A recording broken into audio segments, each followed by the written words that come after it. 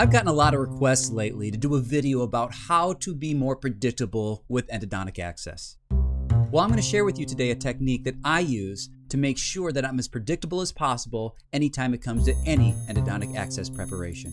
I'm Bill Nudera, and welcome to my channel dedicated to clinical endodontic education.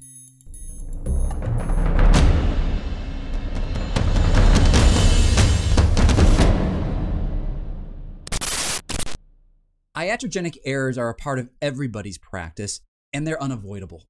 The goal is to minimize the amount of times you have these issues and to learn from them so you prevent them from happening in the future. A simple technique that you can use during root canal access treatment planning is to use something I refer to as target vertical depths.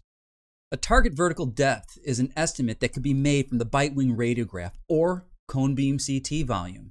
And if you're using cone beam CT, the estimated depth you achieve is going to be more accurate than a bite wing radiograph, but if all you have to work with is a bite wing, that'll work too. I use the distance measuring tool that's embedded in my digital software, and I make two measurements. I make a measurement of the distance from the occlusal surface to the roof of the pulp chamber, and the second measurement is the distance from the occlusal surface to the level of the furcation. The latter is really only used for molar teeth. I have these predetermined depths available, and it's critical because if I reach my target vertical depth during my access preparation and I don't see what I expect to see, I'm in the wrong place. That clues me to stop, look, and redirect as necessary. And I'm always certain to avoid that target depth to perforation. Now, this information is only valid when we understand how deep we are as we're making the access. For this reason, I typically use the same burr for access preparation in every tooth if I can. And my favorite burr to access with is a 557 crosscut Fisher burr. Why? Because I understand the dimensions of that burr extremely well. Now, I don't care what burr you use to access with, you use your favorite burr, but you have to understand the dimensions of the burr that you're using.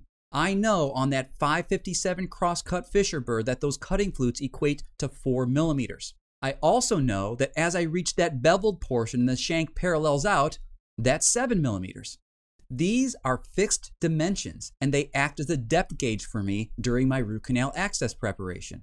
This information, coupled with my target estimated depths, allows me to stay on track and avoid perforation. In the event that my target vertical depth exceeds 7 millimeters, I then move to a surgical length 557 crosscut Fisher burr because the dimensions on that burr are identical, it just is longer to allow me greater depth of reach. But as this burr parallels out, we have no more marks for gauging depth. So in order to gauge depth on deep accesses, what I can do is measure this 557 crosscut surgical length burr and mark it with an indelible marker at the level of my target vertical depth. This allows me a great visual gauge during the access preparation so that I always understand how deep I am with respect to where that pulp chamber is.